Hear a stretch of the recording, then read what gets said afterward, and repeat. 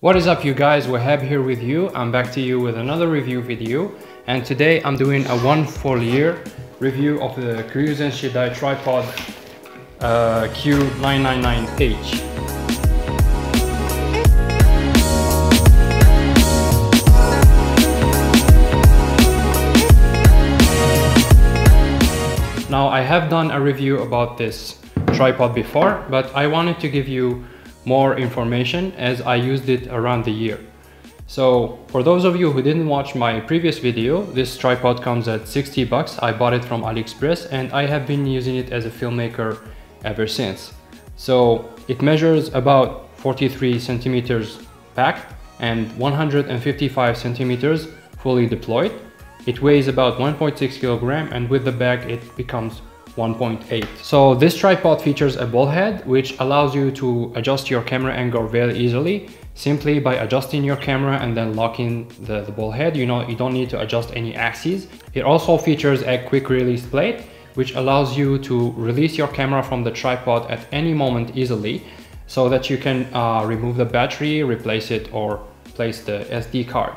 It also has a squat position which greatly improves the stability of the tripod, especially when you're shooting in telephoto. It also has a detachable stem which allows you to remove it, and then you can mount the camera upside down, or you can mount it in a giraffe position which allows you to shoot those upside down shots, or even use it as a slider. You can get those shots for videos very easily. Also, one of the three legs of the tripod are detachable, which means you can attach it to the stem or the ball head itself, and you can use it as a monopod. And a monopod is really useful in tight places or when you want to shoot some smooth video without having to buy a gimbal. It also has two spongy cushions on the other legs so that you can use it as a shoulder rig, which is really useful. So now that we're done with the specs, like I said, I have been using this tripod for about 1 year now, and I'm gonna give you my honest opinion of it. Bear in mind that I have not been paid to say or do anything. I bought this tripod with my own money, so what I'm gonna say is 100% my opinion. So in terms of build quality, this tripod is made of aluminum alloy. Even the pieces that I thought they were plastic, they were actually aluminum painted with a black and gold finish. And over a year of using it, the paint did chip a little, but not so much as to make it look like it has been to a war. So in the terms of build quality, it's really okay for me.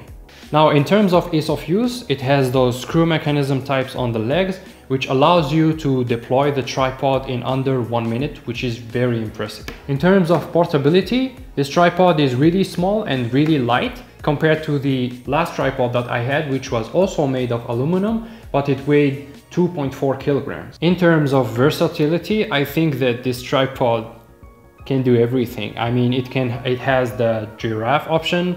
You can use it as a monopod, you can use it as a shoulder rig, you can use it upside down, you can use it squat. So it has like so many possibilities, and really the imagination is your limit here. In terms of durability, like I said, I have been using it for about 1 year. I'm not really the kind of people that goes to camp with it. I mean, I didn't really go camp with it or use it or abuse it under extreme circumstances, but I have been using it normally as a filmmaker and nothing broke. So as I was writing this review, I was thinking of something negative to say about this tripod, but I didn't really find any. At first, when I bought it, I thought that it was too light and that would make it unstable. If somebody bumps into it, it might drop the camera. But then I found out that they also thought of that. They have this little hook in the base of the stem so that you can attach your backpack into it and greatly improve the stability of this tripod. And that marks the end of my review for this tripod. I hope it helped with your purchasing decision. If you decide to purchase it, I have left you a link in the description. Also, if you like this video, consider hitting the like button so that you can support my channel. And even if you don't like it, please let me know in the comments of what I can improve in the next video. Thank you so much for watching, and I will see you next time.